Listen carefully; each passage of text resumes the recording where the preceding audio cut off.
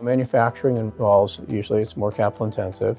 The timescales to build the company and then ultimately get it sold are more complex. MCOR is one of the latest stage programs that we offer. In particular, the program helps them go from the prototype stage, where they might have built something in either their own laboratory or perhaps even at home, but they need to scale it up so that they can fill orders for hundreds or thousands of units.